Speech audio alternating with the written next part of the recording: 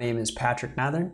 I'm the president of SpendLogic, and I'll be running you through the content we have today related to market comparables. So on your screen right now, you'll see behind me a basic outline of what we're going to go through. So what is a market comparables analysis?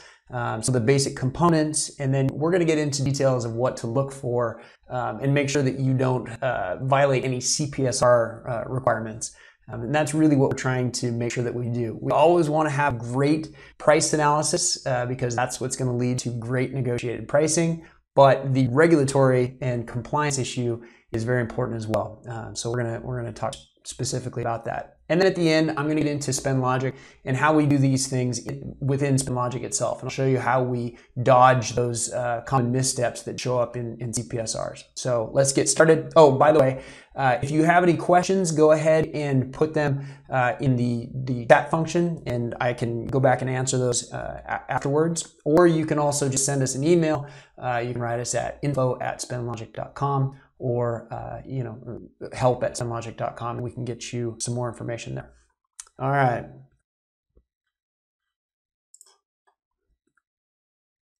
Okay, so first of all, what we're going to talk about is, what is a market comparables analysis? Okay, so we're talking price analysis, which means one of my favorite things to talk about here is that we are not talking about price justification. Okay, price analysis, just to level set, is the process of analyzing price and comparing it to something, a proposed price, comparing the proposed price to some price that is known.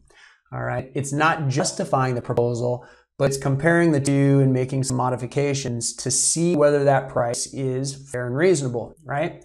So in FAR 15.404-1, there are common price analysis methods. I'm not going to say that these are the only price analysis methods. You can do things that are outside of this list, but for the vast majority of you are probably doing something that fits within this. So when I say market comps or market comparables, what I'm talking about is pretty far down the list down here, the comparison of proposed items with prices obtained through market research. Okay, so very high level, what does that mean? It means that you really don't have historic prices paid. You weren't able to compete it, okay? It's not something you purchased in the past, but it is something that you can look out in the marketplace and say, okay, well, there are others that are offering this price. Those prices appear to be prices that others are paying. So I can compare my proposal, maybe with some adjustment, and which we'll talk about. I can compare my proposal with those other offered prices. This is market research. So pretty simple concept. In SpendLogic, we see this as one of the most often used methodologies in systems. So typically the most common is competition. Second most common is historic pricing or historical prices paid. And then a close third is market research. Parametric and published price lists don't get used all that often, quite honestly. And I have a feeling that for those of you out in the audience, you're probably along those same lines. So some common CPSR findings, when CPSR auditors in the DCMA are looking at market comparables, these are kind of the big ones that they cite if there is a finding of some sort. So first and foremost, and this is kind of it's a finding actually in competition rather than market comps. But what people do is they get confused between competition and market comps. I'll talk about that here in a second. The second one is only having one comparable item. So say I'm going to compare it to marketplace, and oh, by the way, there's only one comparable in the marketplace. I don't like that. I'll talk about that. And then last but not least is insufficient support when you're comparing two items that aren't absolutely identical. Not just doing a very surface level and saying, trust me, they're the same, or trust me, they're different. That's not going to cut the mustard. So let's get into each one of these. So the first one is inaccurately citing competition. And again, this is really a problem that shows up in competition rather than market comps, but the two are so close that I want to talk about it here. So here's the scenario. Somebody goes ahead and they do a competition, and the way they compete is they go and look at website A, B, and C, and they take the prices that they gathered from those three websites, and they call that a competition. I competed three websites against each other. It doesn't work. What that is, that's market comparables. Okay, so not only do you lose points because in a CPSR because now your competition percentage is lower, but you also get a ding because you don't have a systemic methodology or policy or procedure that is accurately guiding you to adequate competition. So for a valid competition, here's some of the things that you need on the screen. There are others, but these are the big ones. So your bidders need to receive an RFP or an RFQ. If you never send an RFP or RFQ, then you're most likely doing market comparables or some sort of market research, okay? You can't have a competition if nobody knows that they're competing, all right? That's the second point. You've got to inform them. So you can't inform them unless there's an RFP or RFQ. And within the RFP or RFQ, you really need to say, hey, this is a competitive procurement and one or many will be awarded. Last but not least, make sure that everybody's on a level playing field. So if you have a website, you know, for bidder A and then bidder B actually gets a quote and you're comparing bidder B to a website, that is also not competition. It violates the top two, but it puts everybody on a different playing field. You know, the website had no opportunity to provide their best price, no opportunity to put their best foot forward, whereas bidder B got an RFP or RFQ. So high level, that's what you want to watch for to make sure that you're actually competing rather than doing a market comparables analysis. So getting kind of more in depth with market comps itself, if you cite only a single market comparable, okay, if your report compares only one price, you know, to what you're buying, then you're going to raise questions in the best of times, okay? More than likely, you're going to raise a lot of questions and it very well may fail. So to get around this, you really need to include multiple comparables in your price analysis, at least two. If you can do three, great. But really two is pretty sufficient. In some cases, what you'll have to do, maybe there is only one directly comparable item. Everybody else is a little bit different. But what you should do, and SpendLogic supports this, is you should do you can call one of them identical, and the other ones you can call similar to. And all you need to do to make that work is make sure that you sufficiently explain what's different and what's similar. And that's the second point on the screen. So make sure it's as comparable in scope, but if it can't be exact, then get into the details, all right? So that's the last point. They have to be able to include that single comp is sufficient for price analysis. So I guess what I'm saying on this screen and by these points is if you have only one market comp, right, there is nothing that is similar to, there's truly only one out there, then make sure that you write your analysis in such a way that the reviewer walks away and says, okay, price analysis is sufficient, you know, using only one comparable. It takes more work. You really have to get into the nitty-gritty details of why that is. It's doable. What would be actually preferred is using, citing similarities and differences, okay? And that's my third point here. I kind of mixed that in a little bit there on the last one, but really this is where you want to go with that. So really work hard to over-explain, right? You got to really make your point. Remember, you got a DCMA person or a compliance reviewer in your own company or a peer reviewer or whoever. They really need to be able to walk away and say, okay, they did a great job of explaining why these things are similar or different, as well as I now understand as the reviewer, you know, the dollar values and differences, you know, how those differences translate into a difference in price. So start with your similarities, okay, at the very top. One of the issues that we see when we're reviewing packages for clients is they say that the two are highly similar. I don't know what that means. I've never seen these things. You got to tell me why they're similar. What's similar about these? And you can lean on form, fit, and function, right? Which of those are similar and which of those are different? There needs to be some explanation of how similar they truly are. A lot of people go into details on the differences and they forget the similarities, but really that similarity concept is very important. All right, so start there. Next, on differences, make sure that you discuss the dollar impacts. So all too often, there's a great write-up as far as, okay, here's how they're different. it needs to fit in a different size envelope than what we're comparing it to. And that's great. And the dimensions can be talked about and the percent that it's different and all that. But then they kind of drop the ball when they get to the price aspect. Okay, well, how does that relate to price? So first of all, that second bullet there is you got to actually discuss if there is a price impact. Now, further, the third bullet is you got to discuss how you got to those values. So let's say that it is a different size and you noted that, okay, it's a $500 differences and this is fair and reasonable. Okay, why is that fair and reasonable? Why is that $500, the right price for that? You've got to get into the details of what that is. And very often, when you're getting into market comparables and similar tos and modifying price for similarity and difference, you're going to have a technical reviewer or a technical evaluator. So that's going to carry a lot of weight. So if you have the opportunity, get your tech evaluator to weigh in. If you don't have a tech evaluator, you can do it yourself by going back to the supplier and really understanding how those differences play out. Last but not least, if you have differences between the items, let's say that, here we go. You can see what's on my desk here. So I'm using this item and I'm comparing them, okay? And I'm saying, okay, well, they're both water bottles.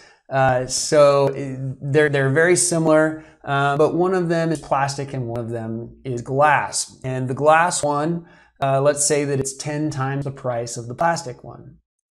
Anything that is more than about 20% difference is going to be looked at as not comparable. So if you're doing something that you've got to double the price in order to make the comparison, you're going to raise some eyebrows, okay? You've got to be really, really good about explaining how you came up with those differences, but in the back of your mind, really pay attention to how big of a difference you're citing, because that is going to weigh on your reviewers and lead them down a certain path, if you will. And that path is typically a failure on that particular package. Probably the same with your compliance reviewers as well, to be quite honest. So there you go.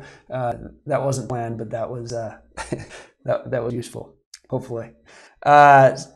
So the next thing I want to do is, I've told you a lot of the things that you need to do high level. All of that I just talked about, you got to do that regardless of the format that you're using or whatever process or tool set you're using for your price analysis. I'm going to show you specifically in SpendLogic. I know we have a lot of SpendLogic clients here on the webinar right now, but for those of you that aren't using SpendLogic, take a peek. You can see how we do what we do, and maybe it'll spark some new ideas for you in your process, or maybe it'll bring you over to the SpendLogic side of things. So what I'll do is I will open SpendLogic, and this is my dashboard. For those of you that use SpendLogic, you should probably be familiar with this. And I've got a couple of reports here that I want to show you. So I'm going to open these. They've already been completed. In this particular report that I'm going to bring up, I'm going to show you the effect in SpendLogic of just having one market comparable. So again, what I want to do is I want to show you how we guard against the issues that I just highlighted that cause failures in CPSRs. I'm going to navigate over to my market comparables report and look at price analysis in the system. So what you see here is my market comparables analysis.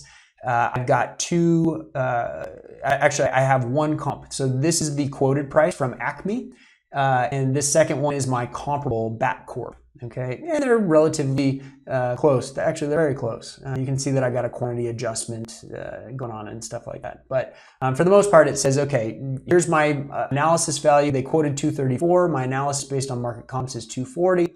When I click next, SpendLogic is going to come back and say, hey, you only got one market comparable. This is going to raise eyebrows. Okay, it doesn't say that exactly, but it requires you to input additional information.